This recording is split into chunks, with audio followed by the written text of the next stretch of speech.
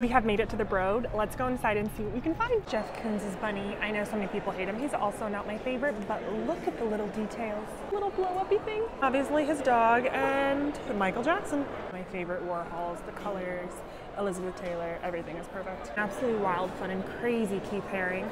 You see the hidden bodies that I absolutely adore. Liechtenstein is a take on Matisse's Fishing Bowl.